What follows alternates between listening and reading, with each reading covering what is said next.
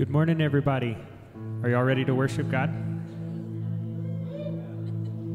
Thanks, Brian.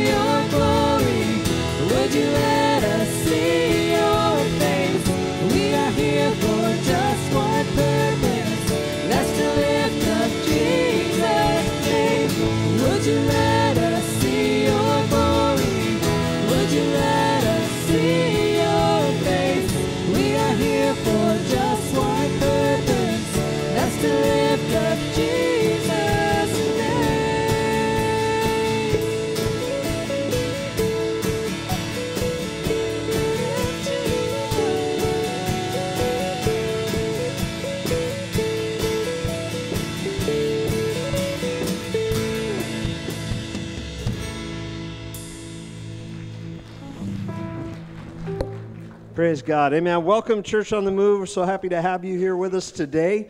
We had some birthdays take place that I wanted to make note of. Pat Connolly turned 60 years old. Praise God. Yeah. And Mia did not turn 60. She turned 12. Yeah. Congratulations, Mia. And also, if I'm missing anybody, I'm really sorry, but I know one in particular I wanted to do. One special one, because they're not here, but I think they're probably watching, so go ahead and zoom in. Go ahead and frame me in. Got it? Okay. How's that look? All right. Perfect. Joanna, happy birthday. Yeah. She's such a great girl. Our kids are awesome. And if you haven't noticed, here at Church on the Move, we have our kids in here with us during worship. Before they go downstairs, because it's important for them to worship the Lord, and it's important for them to see us do it as well. Amen? So they are here. We're part of a great big family, and Joanna does so much being a pastor's kid. That can be a very tough gig, right? So she helps a lot and does a lot with her parents, everything from cleaning the church to who knows what. And we're very thankful for her. So happy birthday, Joanna. Yeah, she's an awesome girl. So for our offering today, we started to have the kids take offering last week at Easter, and it went so beautifully, and it went smooth, and it went grind up every week, and they'll be ready to go. And then I realized Naomi's not here today, okay? So here's what we're going to do for offering. We're going to revert a little bit. We're going to go back. There's those buckets in the back. You can also give online at cotmmt.com, which many of you are. You can drop off in the foyer. Everything that is given back to the Lord, because it's all His to begin with, will be put into this community and put into ministry and reaching people and letting them know the love of Jesus Christ. Amen? Amen. It's a hurting world, and they need to know about Him. Okay, for our announcements today, Judy is going to come up and give us our announcements. We love her, been a fabric of this church for a long time, and we just love her. Thank you.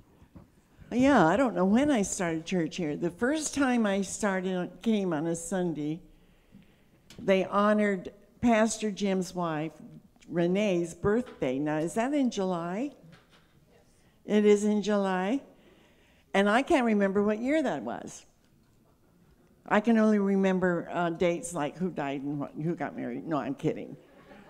I sound like one of the stars in Hollywood. Oh, no, wait a minute. That's when I divorced so-and-so. That happened, and that's when I got married. You know, that's how they tell time. I tell time by how many kids I've had and when they were born. After they were born, I didn't count anymore. So anyway, praise the Lord. I have a couple of announcements. There's a game night coming up on April 19th at 6 p.m. You can bring a game to do and snacks. Leave the game at home, bring the snacks. No, I'm kidding. Bring your snacks, bring your game, and intermingle and enjoy everybody, the fellowship. And I just praise the Lord that we have that opportunity. We don't have to hide in a dungeon or rip up a Bible and give somebody I heard this is happening in the Russia area. They rip up the Bible, and each person gets one page, and then they meet again and switch pages. Now, I hadn't thought about learning the Bible that way, but it might work. I don't know. I doubt it, but no, I'm kidding. God's Word never fails, and if they're reading even one page, they're going to be blessed. So praise the Lord. The ladies are meeting at Wednesday mornings at 10 a.m. downstairs. They were learning about overcoming, living as an overcomer. And it's a good study. I'm not too fond of reading a lot of books. I basically stay with the Bible, but this is a good study. So whoever chose it did well. So we thank you. So that starts at 10 a.m. in the morning on Wednesdays. Ladies, you're welcome to come. And if you get here an hour early, you can join us in prayer. We have intercessory prayer at 9 o'clock. So God is on the move, and praise the Lord. Coffee shop opens at 9:30 on Sunday mornings. And there's another game night coming up in May. So come and enjoy the one in April so you'll know how much fun you're going to have in May, right? So I just praise the Lord. And I thank God for each and every one of you that are here today. You are not here by accident. God has some blessing for you from the music or from Pastor, probably Pastor. He's been preaching some really good stuff, you guys. So come and listen to our pastor. And I'm feeling led today to just give a little Bible scripture thing. And I haven't gone out on my back porch and practiced reading this like I used to do when I had kids' church. So help me with this, because some of us are going through some trials and tribulations. Some of us, and I'm sure, are having something in their lives that is difficult to go through. And so I was amazed when I read that we are to glory in our tribulations. Look at Romans 5:2. We are to glory in that. We have access to God because of the grace he has given us, and we are to stand in that grace. And by faith, we receive this.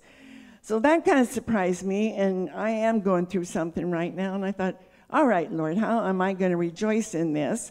But he allows us to find that joy. And as we serve the Lord and look that Christ is coming to take us home one day, we can be joyful. Another scripture in Romans 12:12, Romans 12 has a little section on how to behave as Christians. And if you read that, you'll learn how you're supposed to behave each day, and I thought that was cool. But anyway, it says we are rejoicing in hope, patient in tribulation. Now, and if anybody knows me, I'm not a super patient person. I want the things that were done yesterday. I want tomorrow's things done yesterday quite often. But we are to be joyful in the Lord. That's the bottom line. When we are having tribulations and trials, that is the bottom line. And then the last one is in James, count it all joy when you fall into various trials or tribulations. I am praying that someone today is getting a blessing from this, because quite often we go through things and we keep it to ourselves. But you can go to the Word and you can have joy in knowing that you are walking in Christ's grace and that one day we'll have that eternal life. And so this was this lesson was for me, but I'm praying that you understand that we are to have joy, not only in tribulations, but in every moment that we're living. So I praise the Lord. Everybody have a great day and worship. God is our King, so enter into worship.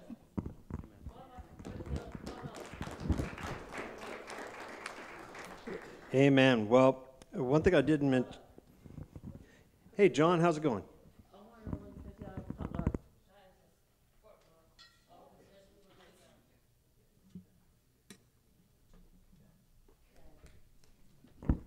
Okay.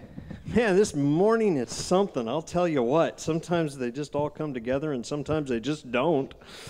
Praise God. But we were getting ready to do our BGMC. One thing I wanted to mention, it's not Owen's birthday, but he did break his arm, right? He broke his arm, poor guy. And when I found out about that, I thought, man, he can be a part of my club now, right? If you break 23 more, you and I can be buddies, right? Okay, you got a good start going. Get Dad to get you a motorcycle. That's what took care of mine, okay? Praise God, but we're praying for you. I hope you get well soon. Not much is going to keep that kid down, I'll tell you that, as his dad, totally agrees with that.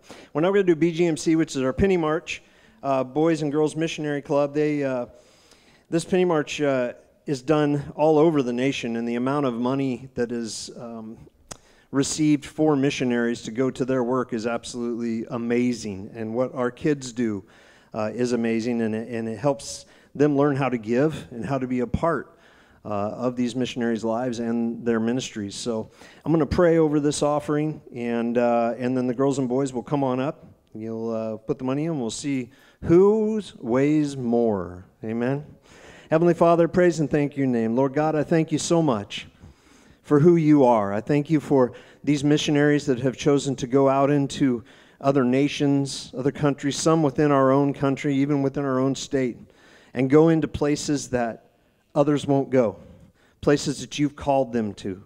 Father, to give up a lot of the luxuries of life so that they might serve you in the way that you've asked them, Father. And Lord, I just pray that you be with them, that you be with their families, that you bless this offering, Father God, that it go towards them, their ministry, and them reaching people for you, Lord God, sharing the good news of Jesus Christ. And for all of our missionaries who have kids that have went with them, they're missionaries too. And Father, I pray you be with them and encourage them and let them be bold as they stand for you. Heavenly Father, just bless this morning. In Jesus' name we pray. Amen. All right, guys, come on up. We have boys right here, the blue, and the girls right here in the red. I'm going to make sure you know this is the boys, okay?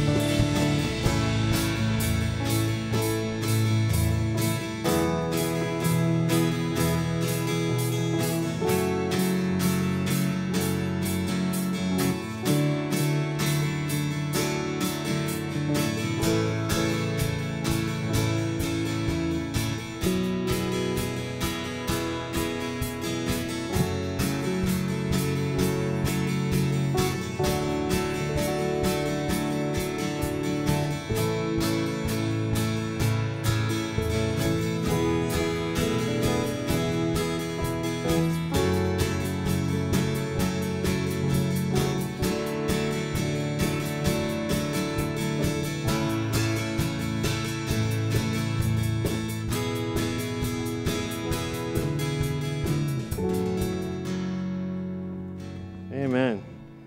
Yeah, I don't think this... I think we're going to have a little bit of trouble here, guys. Here we go. Yep. The girls took it, no doubt. The girls not only have a box of coin in there, there's also checks floating around in there. You guys, man. Absolutely amazing. No, Nikki has been at destroying the boys in this contest for quite some time. And we thank her for her faithful commitment. Amen. You know, Nikki, it's okay. It's 2024 now, and you can identify however you'd like. So next offering, if you'd like to identify as a boy, let's do it, okay? Praise God. He didn't just say that, did he? Yeah, I did. Praise God. The morning's already off to a rough start. Let's go ahead and finish her off, guys. As we get ready to go into worship today, this sermon's going to be a little different than you're used to hearing me speak. And Judy kind of set me up there. He's been preaching some really good ones, and now I'm going to throw you a curveball. It's different. But as I've said before, the Lord has really been after me to do things in a little bit of a different way and to bring us back to square one and begin to build, because who knows that church and denominations and theology and doctrines and all of these things can get pretty messy. They're like Christmas lights. And at some point you just stop wanting to try to unravel them. It's just too much. So we're going to go over some basic stuff today, but the second sermon to this, which will be preached next week, the second part, we'll bring it all together in a way that I hope you can really appreciate. So hang with me today, and please listen, because I'll guarantee you one thing. None of us have it all figured out. None of us do. And if anybody here has it all figured out, please see me after service, because it's a messy world. It's a messy life, but we know who our Lord and Savior is. We know what He said, and we need to make sure we understand it in full context, because that helps us begin to move forward in Him. So today you have the opportunity to worship the King. Let's worship Him. Worship it. Dare to worship God today as if He is who you tell other people He is. Amen? Let's worship the King.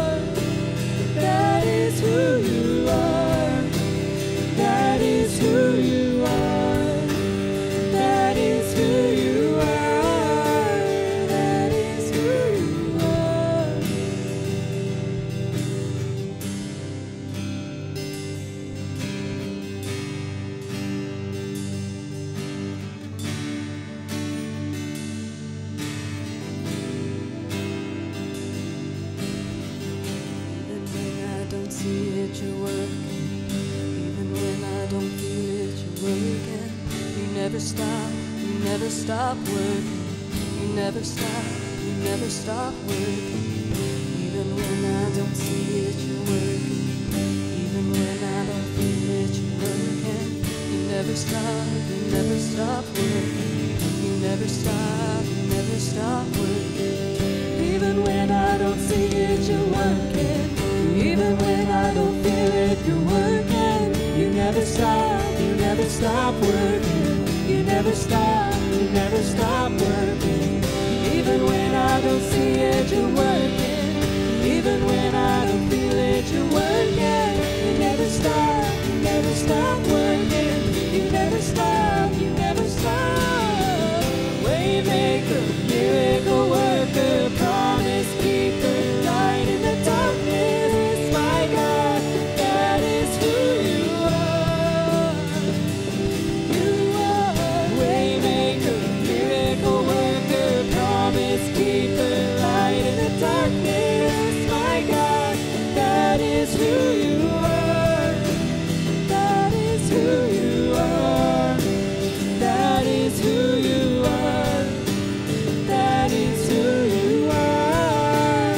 That is who you are. That is who you are. That is who you are. That is who you are. That is who you are.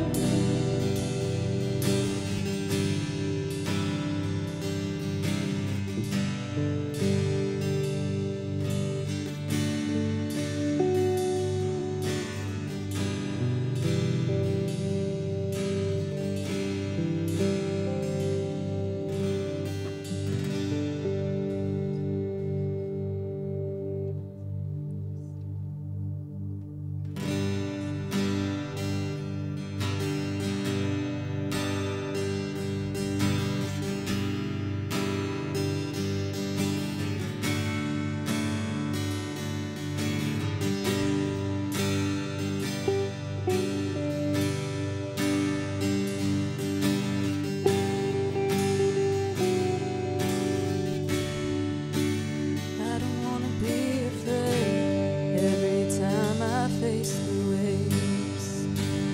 I don't wanna be afraid. I don't wanna be afraid. I don't wanna fear the storm just because I hear the Lord. I don't wanna fear the storm. I don't wanna fear the storm. Peace be still, say the word and I will set my feet upon the sea till I'm dancing in the deep. Peace be still, you are here, so it is well. Even when my eyes can't see, I will trust the voice that speaks.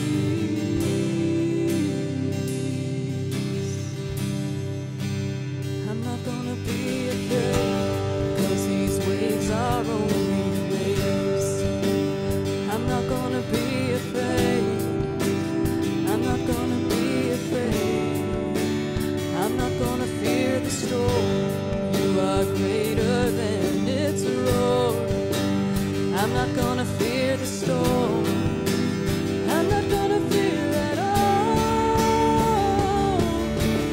Peace be still, say the word and I will set my feet upon the sea till I'm dancing in the deep. Peace be still, you are here, so it is well. Even when my eyes can't see, I will trust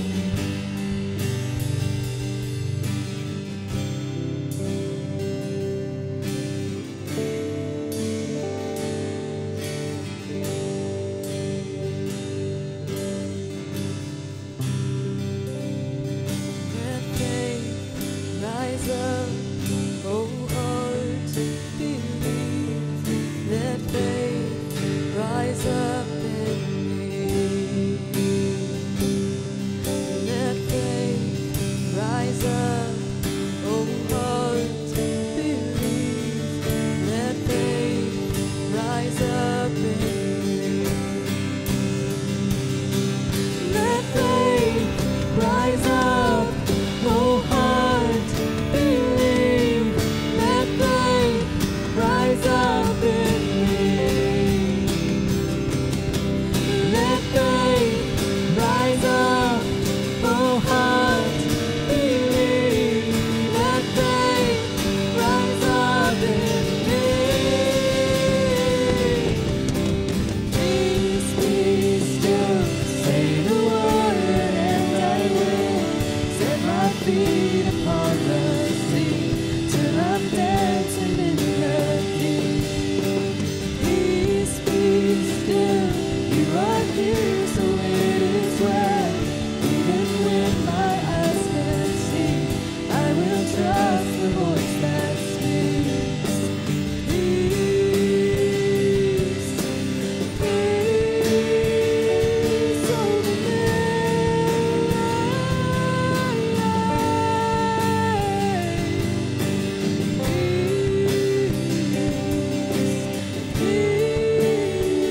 peace over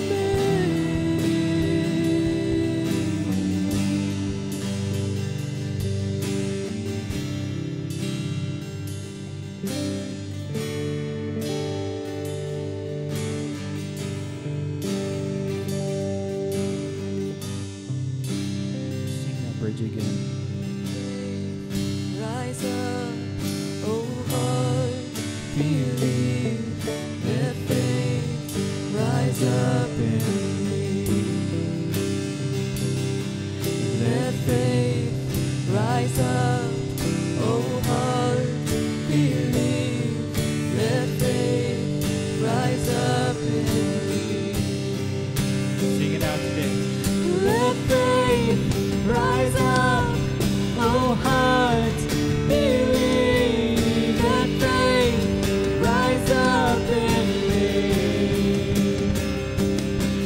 Let faith rise up, oh heart, believe. Let faith rise up in me. Peace be still, say the word and I will set my feet upon the sea till I'm dancing in the deep. Peace be still, you are here, so it is well. Even when my eyes can't see, I will trust the voice that speaks. Peace, peace over me.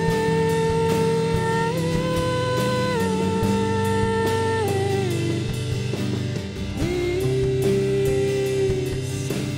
peace over me.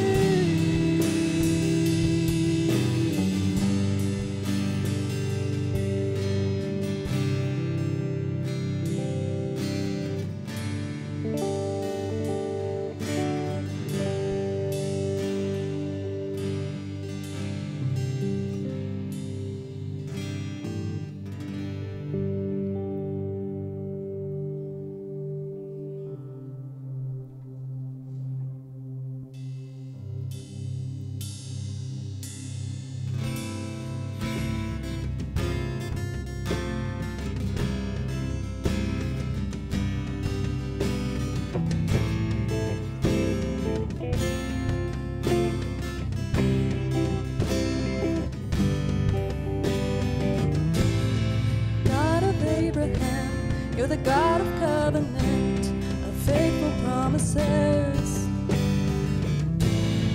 Time and time again, you have proven you'll do just what you say. Though the storms may come and the winds may blow, I'll remain steadfast and let my heart learn when you speak a word, it will come to pass. Great is your faithfulness to me. Great is your faithfulness to me.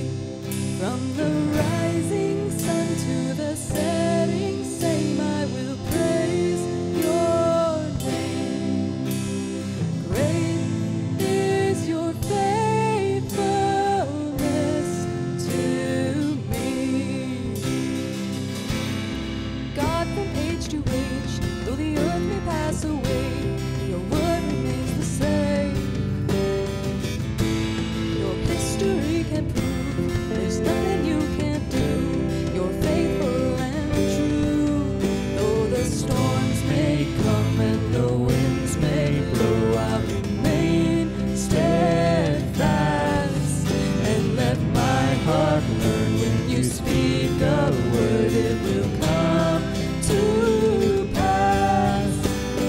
Great is your faithfulness to me.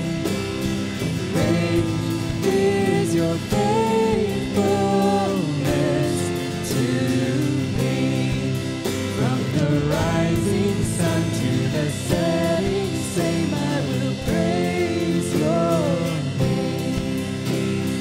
Great is your faithfulness to me. I put my faith in Jesus, my anchor to the ground, my hope and firm foundation. He'll never let me down. Oh, I put my faith in Jesus, my anchor to the ground, my hope and firm foundation. He'll never let me down. No, he'll never let me down. Great is your faithfulness to me. Great is your faithfulness to me. From the rising sun to the setting same, I will praise your name. Great is your faithfulness to me. Great is your faithfulness to me. Great is your faithfulness to me. From the rising sun to the setting same, I will praise your name. Great is your faithfulness to me. This morning, God has laid a word on my heart, and I feel like there's somebody here, and maybe it's multiples, that we're going through, as Judy had said earlier, going through trials and struggles. I get a vision of like a trail. Anybody who knows me knows that I've spent a lot of time in the mountains when I could, and I get this picture of a trail, and there's huckleberry brush and one-way brush. You journey students will know what I'm talking about. That's you start going up this steep hill, and there's brush that's coming against you, and it's called one-way brush because the only way you can go is down. But we're trying to get to the top, and it's up against us, and we're fighting through it, and we're having to pull it out of our way, and it seems like we're not making any progress on our own. But then you come around the corner, and there's an opening, and you're able to hit a trail and just go. And I feel like God is saying this morning that no matter what your circumstance is, no matter how thick the brush feels, no matter how intense the trial is that you're going through, that He has never let you out of His hand. He's never let you out of the palm of His hand. And He's been with you through every step, and He wants you to know that as you're going through this, don't rush, but rest in His presence in the midst of this trial, because we can be thankful for the trial, because He's using it to grow us and form us and mold us into a beautiful creation. And God has always been faithful, and I feel like that is something that somebody needs to hear this morning and be reminded of, that God has never, ever let you go, and He has always been faithful. He always will be.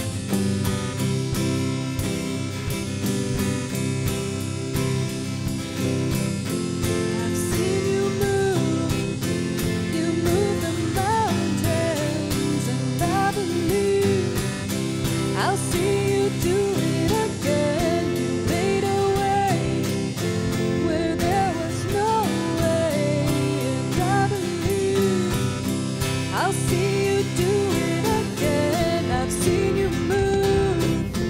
You move the mountains, and I believe I'll see you do it again. You made a way where there was no way, and I believe I'll see you do it again. I've seen you move. You move the mountains, and I believe I'll see you do it again. Made a way where there was no way, and I believe I'll see you do it again. I'll see you do it again.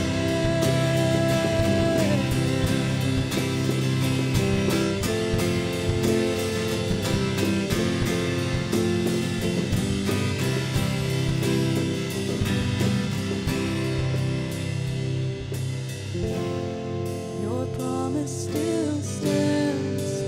Great is your faithfulness, faithfulness.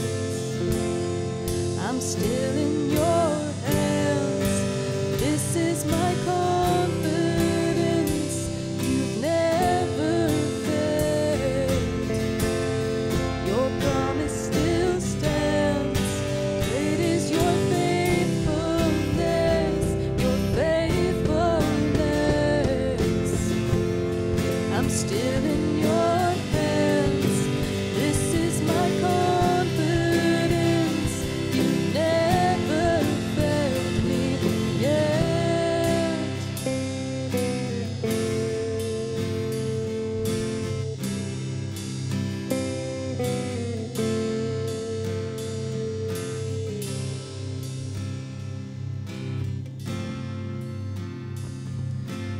Heavenly Father, we praise your name in this place today. Father, we thank you for your promise, for your goodness, for all that you bring us, Lord. Father, I ask today, Lord, that all of us in this place, Father, that our hearts would be softened, and Father, that our ears would be open to hear your word, and Father, that we would begin to approach you in a new way, to approach the study of your word in a new way. And Father, I pray all of us here, everyone has something that's a weight that is heavy, something that they feel like is crushing them at times. And sometimes it's tough to just get from one day to the next. Let us all remember that this is not our burden to carry, that you have told us that you will handle it, that you will take care of it. All we have to do is breathe deep and follow. So, Father, I pray for anxiety, stress, all of these things that may be affecting some this morning, Father, that we remember that you will take that from us, and it is not our burden to carry, and that only the answer will be found in you, only you. So, Father, I pray as always, the word that you've given me, Father, let it be your words, not mine, and let it be said in your tone, not mine, so that we might all learn and that we might all grow and walk out of here different. In your precious name we pray. Amen. Amen.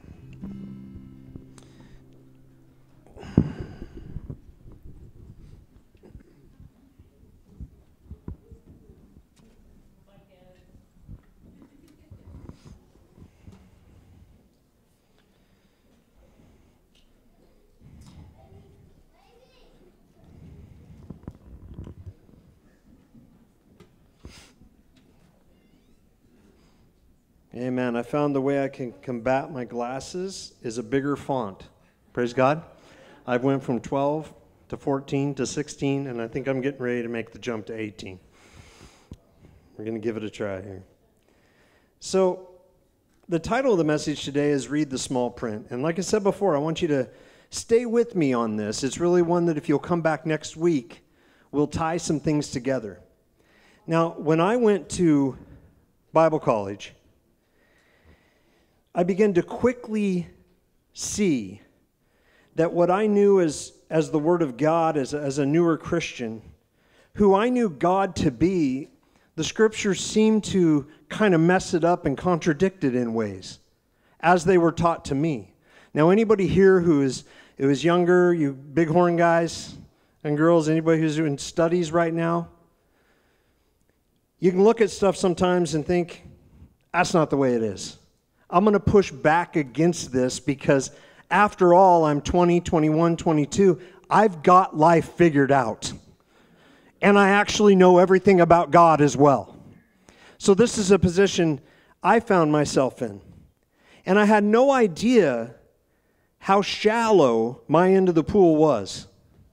Now, in my heart and in my spirit, I pushed back against things because they just didn't line up with who I know my God to be. But there is so much value in knowing how to properly study the Word of God. Now, most of this is a sermon I heard years ago that I kind of put some notes together and followed along with. I'm going to put my own spin on it today. We love movies at my house, and the new Willy Wonka movie is out. And so we decided to rent it. By the way, a great movie. Absolutely loved it. But this clip came on, and immediately I began to think about those notes I had previously taken.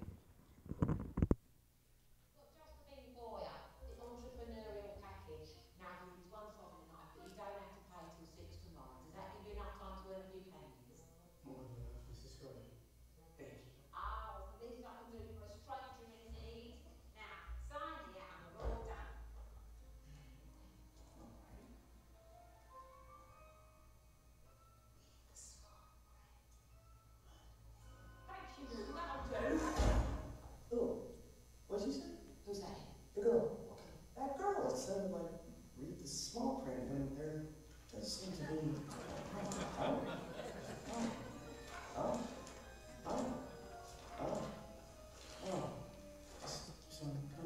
Yeah, you don't listen to Noodle, Mr. Walker. She's damaged. She was dropped down the laundry chute with her bag. And I took her in out of the goodness of my heart, and I've done my best, Mr. Walker, honest I have. But she's left with a suspicious nature. She sees conspiracy.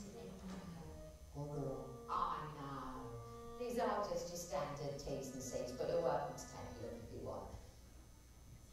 I'll see you myself.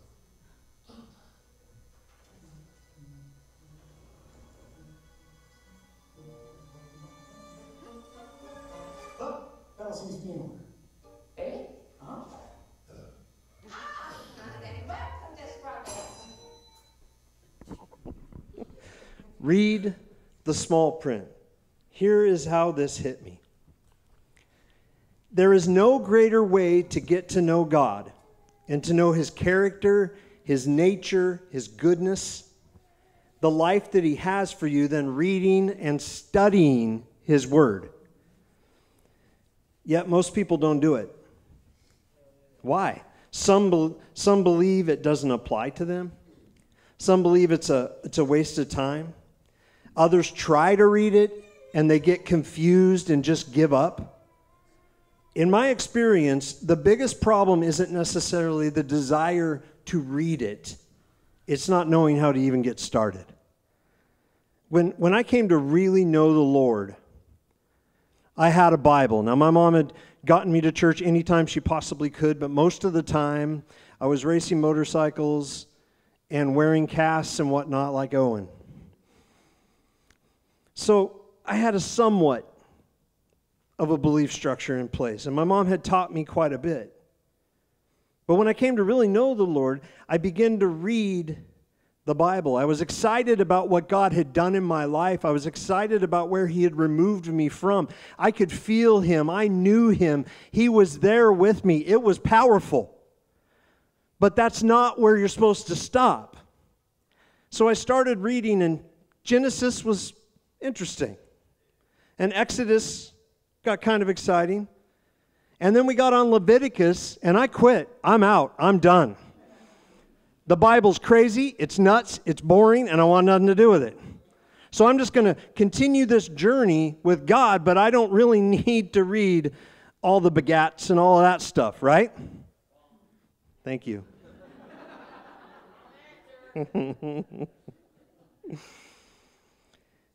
At that point, a new Christian begins to seek quicker ways to get the answers they want. And older Christians are more than happy to show them, and that doesn't always go that great. Anyone ever been shown the age-old practice of flipping through the pages of the Bible, sticking your finger on a verse and then applying it to your life? See, it's great when you hit the right verse. Man, you're flipping through it and boom, I can do all things through Christ who strengthens me. Praise God, I can do all things through Christ who strengthens me. And most of the page flippers that I saw would do a lot of flipping. And, oh, well, I slipped on that one. Let's go ahead and go again, right? Let's flip again. Oh, darn it, sticky fingers. It's not a great way to do it. Because what if you're flipping through the Bible, and let's say you land on Ezekiel 4:12. And you shall eat it as a barley cake, baking it in their sight on human dung. What are you going to do then? Right? It's a cop-out. Because the Word of God isn't a magic 8-ball, guys. It's not just something we crack open and try to find a scripture that we think can apply to where we are currently at. That's not the best method. Because the Word of God is living, it's active, and it is powerful. It will speak to you, it will guide you, protect you, it will empower you, it will guard you from temptation, it will renew your mind, build your faith, and it is the truth that sets you free. It is the key, the truth that sets you free. So knowing what it says and does not say is important. Now, this is very near and dear to my heart because someone who was not raised in church, someone who spent some time walking around the wrong direction, and then came to know the Lord, was very disappointed when I found His church. I was disappointed because I'm looking at the things that they're saying, the things that they're talking about, the shallowness with which they're doing it. And I'm like, I'm coming to you so that I might get some help. And all I'm finding is quite the opposite of what I'm feeling and what I know to be in this Word. It wasn't the right structure. So we're going to do this. Some of this you've probably been through. Those of you that are currently in college or have taken some courses on how to study the Bible, you're probably going to be like, I would have been. I already know this stuff. I know how to do this. I've been doing this since the Nixon administration, some of you older people are saying. I've got this. I don't need to hear this. Yes, you do. We all need to hear this. Because we are a pretty healthy body. This is a healthy church. When people ask me, how's the church going? I say it's healthy. And I praise God for that every minute. But you know what? It doesn't take much to turn the corner to unhealthy if you do not understand how to read the Word of God. So 5 things we're going to focus on today. Choose a translation you understand to start with. Choose a time, a place, and a plan to study. Understand the context. Understand the context. Understand the context. Read slowly and ask questions. Pray for God to speak to you and apply what He shows you, not what you have predetermined He is going to show you. We're going to use a passage of Scripture to walk through how this process works.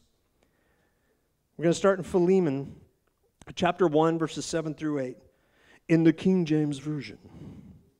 For we have great joy and consolation in thy love, because the bowels of the saints are refreshed by thee, brother.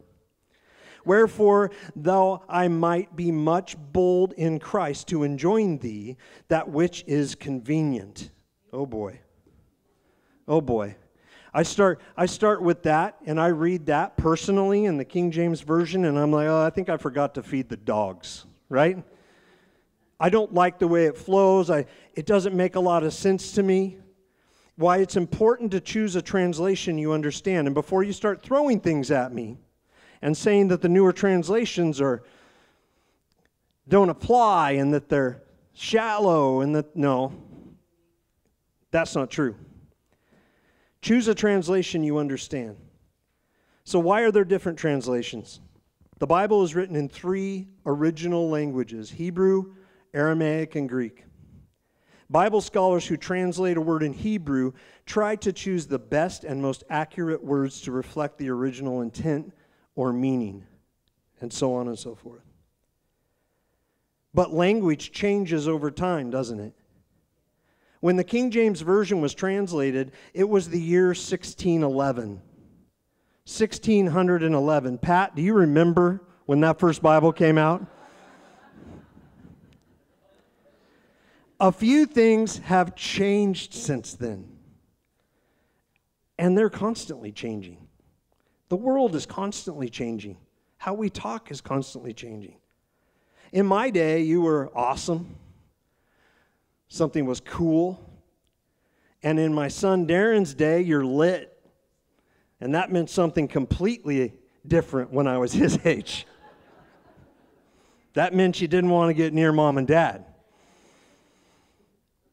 So when you read, because the bowels of the saints are refreshed by thee, that's gross. To me, that's gross. But at the time, it was thought that humans felt their emotions in their bowels. Today, it would be in their heart. Same intent, but much different language, isn't it? Because you wouldn't sing to your sweetheart, I give you my bowels. Or wear a shirt that says, I left my bowels in San Francisco. It wouldn't make sense, would it? You say, well, the word's older, so it must mean more. Stop it. It doesn't. I've ran into people that are so hung up that it better be the King James Version or I'm not even coming to that church. I guess they like their bowels to be refreshed by thee. I've been asked several times about the translations I use. I use translations that I feel are accurate, but also that can be understood. And I'll usually use the New Living Translation or the ESV, and sometimes the NIV. And today I used KJV because they are a more current language. It's more understandable. In Philemon 1:7, for I have derived much joy and comfort from your love, my brother, because the hearts of the saints have been refreshed through you. Doesn't that roll off the tongue better? I understand that. I hear that. I can see what they're saying. And you can use other translations. But here's the key to using other translations. You need to study it, not just glance at it. Because if you'll study the Word of God, you'll begin to drill down to where they got that interpretation, where they got that Bible from. But if you just glance at it and read it and take it at face value, you're going to create a really big problem for yourself, and eventually you'll create a problem for others as well. Because you can't just look at a scripture, read it, put it on your refrigerator, and live it. You need to know what it means. Also, choose a time, a place, and a plan to study. A consistent time and place to study the Word of God. If possible, I like to study in the morning. And I like this because it causes you to align your day with the Word, not align the Word with your day. That's a very important distinction to make. See, it's easier to study forgiveness before the offense happened than after. See, before you leave your house, if you have prayed and studied and understand what God is telling you about not picking up offense, about loving someone, that when someone rubs you the wrong way or says the wrong thing, your heart is already, your bowels are already prepared. Prepared to receive that, prepared to show the love of Jesus. Now, if you don't, and let's say you're an evening studier, and that happens and you pick up the offense, what part of the Word of God do you think you are not going to study? I don't want to know anything about forgiveness because I have no intention of forgiving. So the morning, to me, is an important time to do it. Choose a place. Your favorite chair. For me, it's the couch. My dogs jump up there and study the Word with me. I get a cup of coffee. I'm in my Snoopy robe that my son gave me. I'm living the dream. That's my spot. That's how I choose to do it. It's how I want to do it. Pray about it and find out how you should be doing it, because it's very rare that I run across anyone, including myself, that is disciplined enough to make sure that they are choosing a place, choosing a time, and being consistent in their study and prayer. You might like a Bible, you might like paper. I don't go for the electronic stuff. I'm gonna use this Bible. That's fine. And maybe digital is what you like. Well, most of my study tools are digital, and that's okay too. Just make a plan. No matter what you're using, make a plan. Get a devotion. If anyone here doesn't know what YouVersion is, the YouVersion Bible, it's a free app, and it's incredible. The study guides, the tools it will give you. And here's number 3. Man, I love this one. Understand the context. Why is that so important? What if I told you that a few years ago I went on a week-long trip to Southern California with a woman that was not my wife? We shared a hotel. We had dinner together. We rented a Jeep Wrangler to let the wind blow through our hair. We even went to Disneyland. Oh no, what is Pastor doing? How could he do such a thing? The statement raises concern if you don't know that the beautiful blonde I was with is my daughter Kayla. Context. Understanding the details. The most dangerous thing in the church today, in my opinion, is incomplete context. Not fully understanding and studying and working back to what the Word of God is telling you.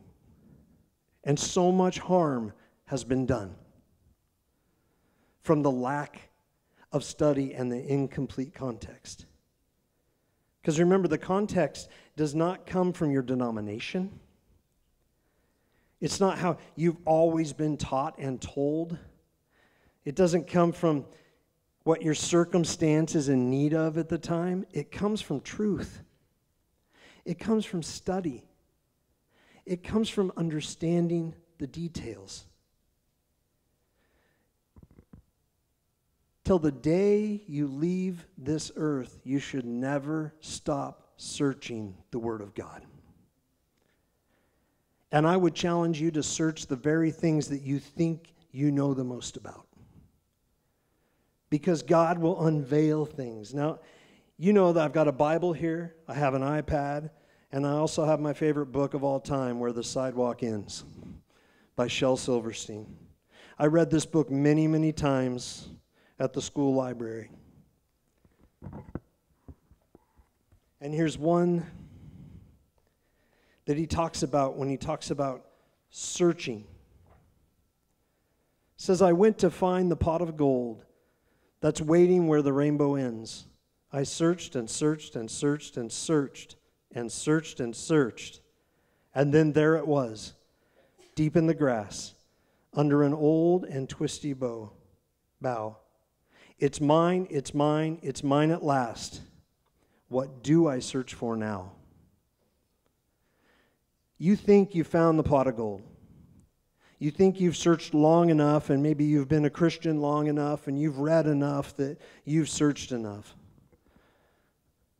You can never search the Word of God enough.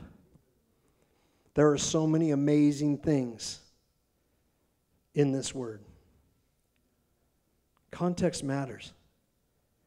And the Bible really is a library, not a book.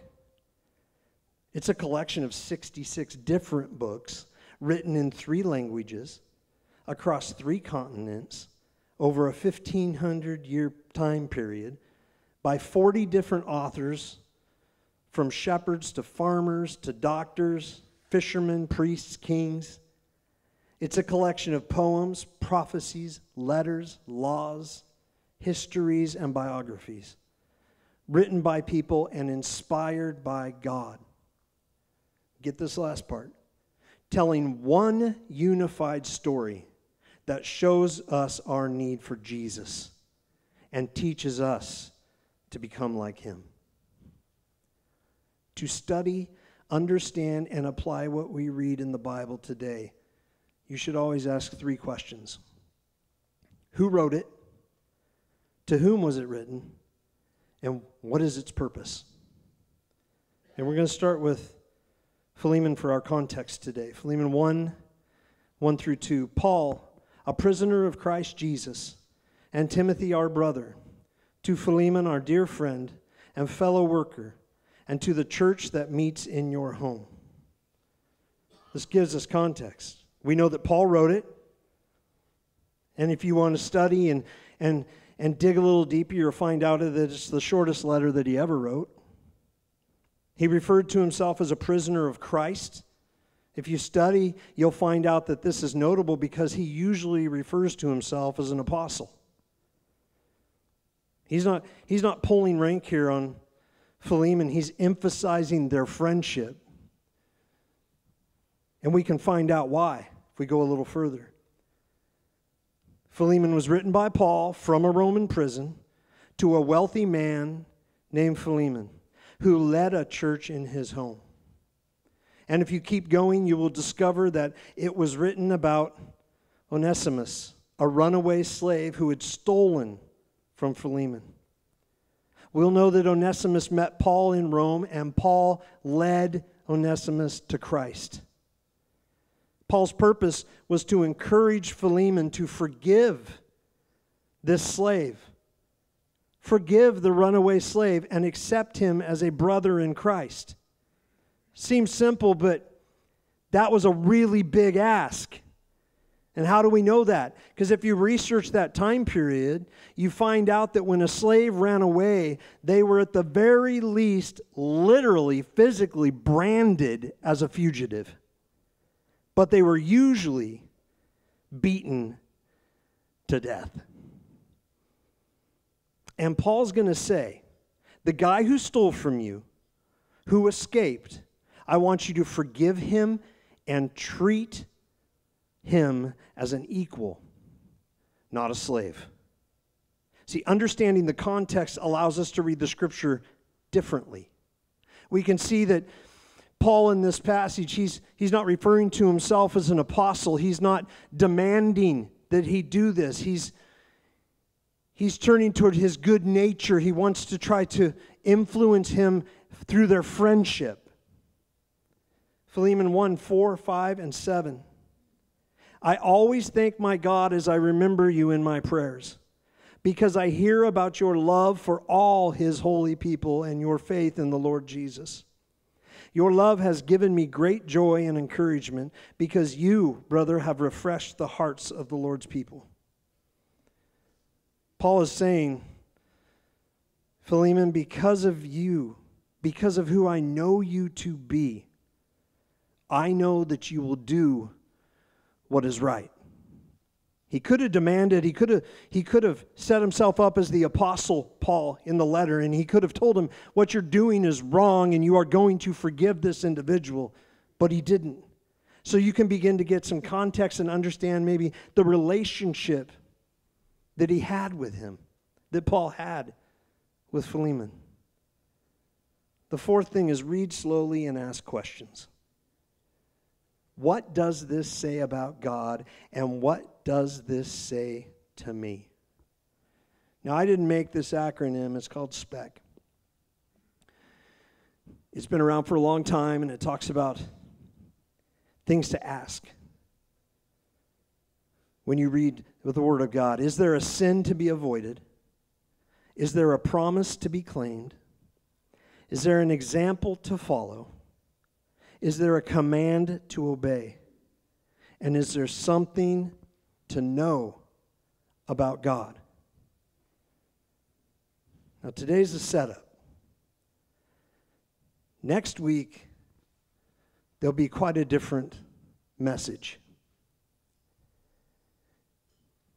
God has impressed upon me so deeply that his people, that his church stands up and talks so often about watching out for false teaching, about being vigilant, about keeping your eyes peeled.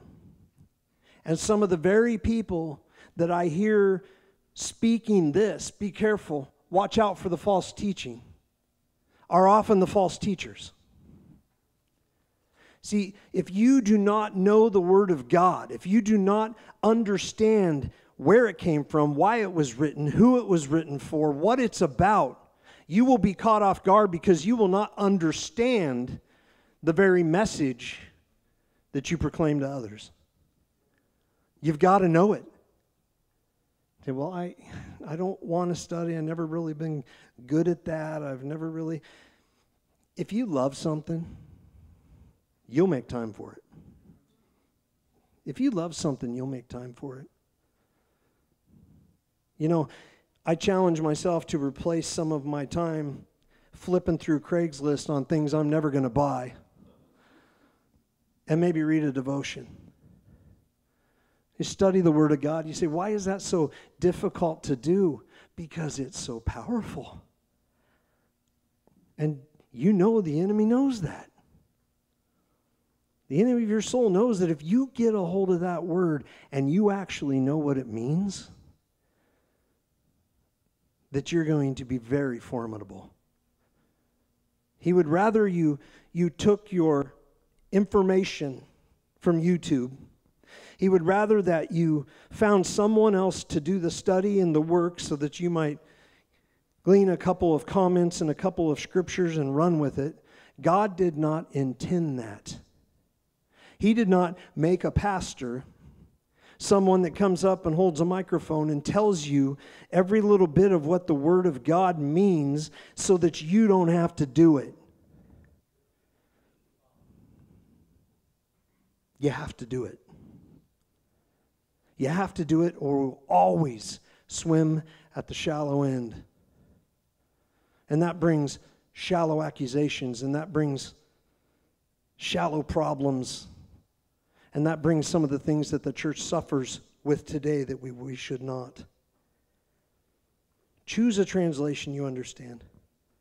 A time, a place, and a plan. Understand the context. Read slowly and ask questions. And pray for God to speak to you and apply what He shows you. Pray. What do you want me to see, Lord? What are you saying to me? As I go into that building today and Pastor Chuck gets up there and grabs the microphone and begins to, what is it you're trying in the scriptures that he is using? Because it is no mistake you're here. God knew you would be here. He knows what you need to hear as much as He knows what I need to hear. Pray to Him and ask, what am I supposed to get out of this? And the biggest, don't come in with a preconceived notion that you understand and that you know. Well, I've already been down that path. I've already done that. I understand. I understand what I'm doing. I have the power. I have the authority. I statements. Get away from them. God has the power. God has the ability. Through Him you can do all things. If you catch yourself saying I, get rid of it. Humility is one of the biggest things you need to truly understand the Word of God, because you can't know it all. And if you think you understand it, you don't. Not fully, but you should be in love with the search. What are you saying to me? Philemon 1:8-10. Therefore, although in Christ I could be bold and order you to do what you ought to do, yet I prefer to appeal to you on the basis of love. It is as none other than Paul, an old man, and now also a prisoner of Christ Jesus, that I appeal to you for my son Onesimus, who became my son while I was in chains. One thing before I continue, I want to back up to. An old man and now also a prisoner of Christ Jesus, not a prisoner of Rome. Paul knew he was where he was supposed to be, even when it looked like he wasn't. Onesimus stole from Philemon. He runs to Rome. He meets Paul. Paul leads him, a slave, to Christ. What does that mean? What does that story speak to me? Now Onesimus is not a slave, but a son. Go deeper. In the original language, there's a little buried treasure here. Onesimus' name means useful or profitable. Paul uses this in Philemon 1:11. Formerly, Onesimus was useless to you, but now he has become useful, both to you and to me. As the worship team comes back up. Formerly, a slave was useless, but now he's useful. What is God saying to me? He's saying, your life was formerly lacking, painful. You were a slave to sin, but now it is profitable. Amen? You were a slave to sin, but you are no longer. Now your life is profitable. The application, what is God showing you? Think back to how God used something you didn't want and made it useful. So many times, I walked through things I didn't want to walk through. Things that I could not imagine were going to end well. And somehow, out of that mess, God turned it around and made it profitable. God is writing your story as you speak, as I speak. He's writing your story. Maybe formerly you were addicted, but now you're becoming sober and clean. Maybe formerly you were depressed and anxious, but now you can have peace. Formerly your marriage was hanging by a thread, but now you are seeking God together. Formerly you were lost, but now you are found and set free. Amen? See, this shouldn't only be exciting on Easter. If you get into the Word of God and you fall in love with Him, this stuff gets exciting enough to yell about. Praise God. We sit just like sticks. It blows me away. On Easter we come in and we yell, well, praise God, He's risen from the dead. Jesus came to save us. Roll the stone away. I'm going to pay for a good lunch today. We get super excited, and then we come back the next week and we're stale and we're staring and we're not grabbing a hold of God in the way we did the week before, and instead of going to Quinn's, we go home and make a pizza pocket. We go back, not forward. That's what it's hanging in the balance right now. Those that will choose to have humility and choose to begin to truly learn the Word of God and not go just by what they are told, but what God said, you'll fall in love with Him. You'll fall in love with His Word. And all of a sudden, He will be all you can think about. It will change everything. It's not easy, but it changes everything.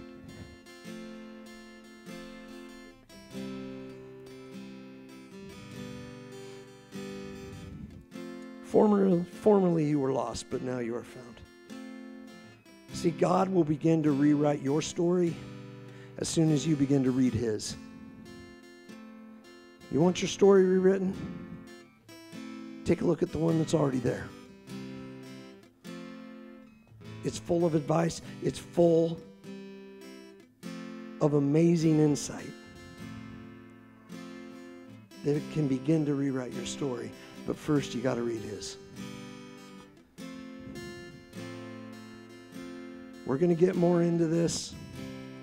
Next week's going to have a little bit different of a tone to it. But God's pressing me that if we're going to be a part of something big, if you're going to be a part of this family here at Church on the Move, and we're going to see the revival that everybody wants to see, and we're going to see God move in a new way, and we want everything to begin to be rewritten. That first of all, we've got to read His story to understand what He's about to do. Because I'm telling you what will happen. We have many good churches in this community. We pray for them and for their Sunday services. Because we're all in this together trying to share the love of Jesus. But what's going to happen is when God really shows up, when God really begins to move, if you're not familiar with who He is and what His Word says, you will find a reason to walk out those doors. You'll find a reason, a blame. But that's on you, not God. That's on you, not me. I'm sure things that I say, I don't always say things that people like. Praise God, that means I'm actually trying to do this right. Because God offends me every single day. But the more I get to know His Word, the more the relationship deepens, and the more I realize, man, you're rewriting my story. You're rewriting my story. You've got to read the small print. Get the study guides. Understand the context. Who is He saying it to? Why was He saying it? To understand who He is. So that's my challenge. I'm going to challenge you this week to find a translation you understand, to choose a time, a place, and a plan, to try to understand the context, to read slowly and not be afraid to ask questions, and pray for God to speak to you and apply what He shows you. Come back next week. We'll continue this. If we grab a hold of this, guys, we probably can't even fathom what's going to take place. Heavenly Father, praise and thank your name. Father, I pray that you be with us today, Father, that you challenge us to read your word, to study it, to find the appropriate context. Father, allow us to be humble enough to ask questions. And Father, let us begin to grow in you. And as that relationship deepens, Father, as you prepare us for what you are going to pour out, what a wonderful time we have ahead of us. Help us to be disciplined. Help us to be humble. And help us to seek you. Because all of the answers, they come from you. The truth, comes from you. You are the way, the truth, and the life. We praise you and honor you and glorify you today, Lord. Be with everybody here, Father. Pull us together, tight as a family, so that we don't give the enemy any type of foothold to step in and cause any type of contention, but that we learn together, we grow together, and we walk together exactly like you intended it. Thank you, Jesus. Thank you, Father. We love you. In Jesus' name we pray. Amen.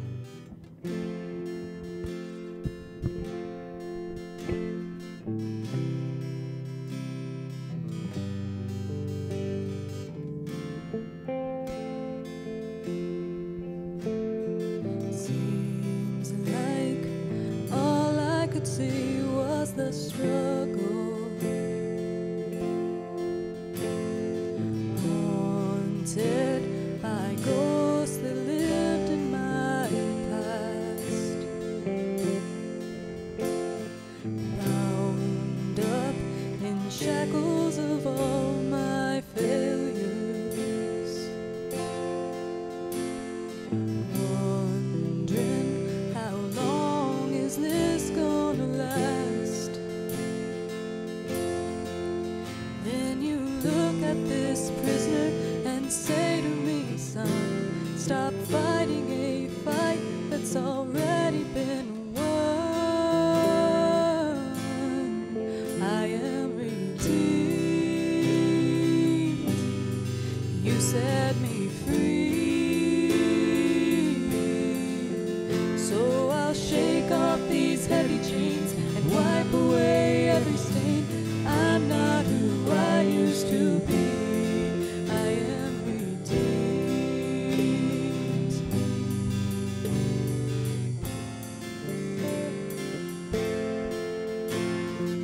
All my life I've been called unworthy, named by the voice of my shame and regret. But when I hear you whisper, child, lift up your head, I remember, oh God, you're not done with me yet. I am redeemed. You set me free. So I'll shake off these heavy chains, wipe away every stain. I'm not who I used to be, because I don't have to be the old man inside of me, 'cause his day is long dead and gone. Because I've got a new name, a new life, I'm not the same, and a hope that will carry me home. I am redeemed. You set me free. So I'll shake off these heavy chains and wipe away every stain. I'm not who I used to be. I am redeemed. You set me free. So I'll shake off these heavy chains and wipe away every stain. I'm not who I used to be.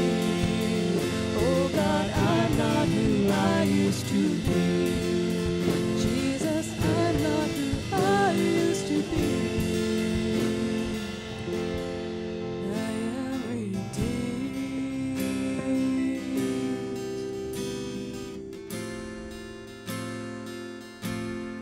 Thank God, redeemed.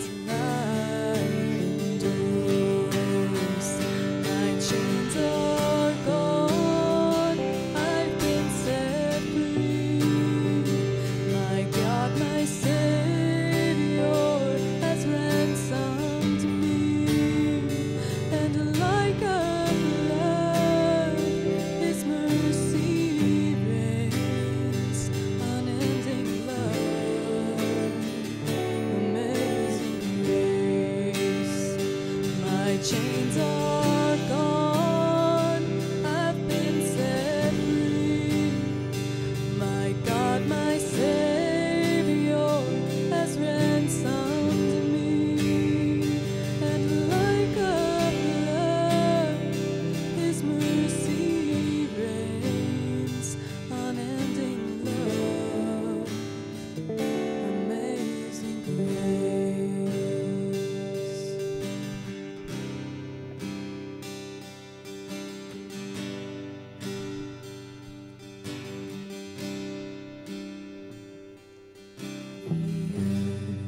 Shall soon dissolve like snow. The sun forbear to shine, but God who called me here below will be forever mine. Will be forever mine. You are forever mine.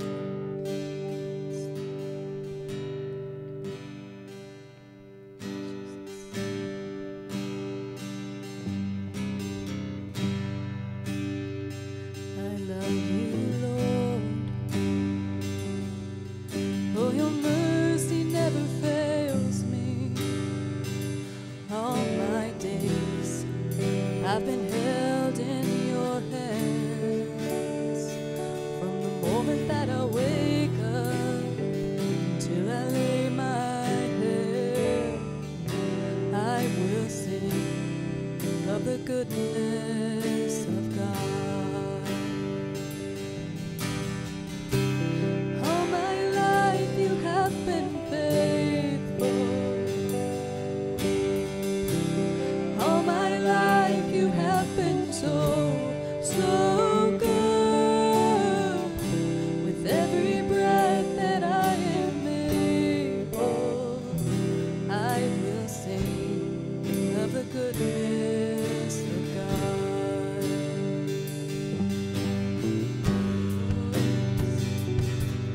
You have led me through the fire and in darkest nights.